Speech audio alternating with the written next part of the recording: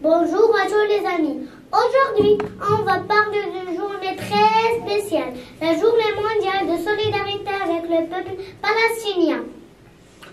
C'est une journée où les gens dans le monde entier se rassemblent pour penser aux enfants et aux familles qui vivent dans une terre sainte, la Palestine. La Palestine est au Moyen-Orient.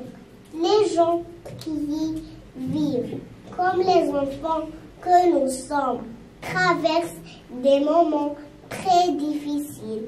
Ils n'ont accès à rien. L'école, de la nourriture ou un endroit sûr pour jouer. La journée du 29 novembre est l'occasion de se rappeler qu'il est important d'être solidaire les uns avec les autres, peu importe où l'on vit. Cela veut dire être gentil, partager et aider ceux qui en ont besoin. En pensant à la Palestine, on montre qu'on n'oublie pas les enfants palestiniens et qu'en espérant qu'un jour tout le monde pourra vivre en paix.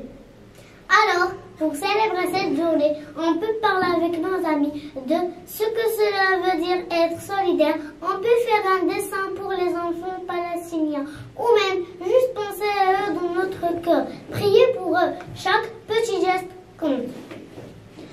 Rappelez-vous, être gentil, c'est quelque chose de puissant.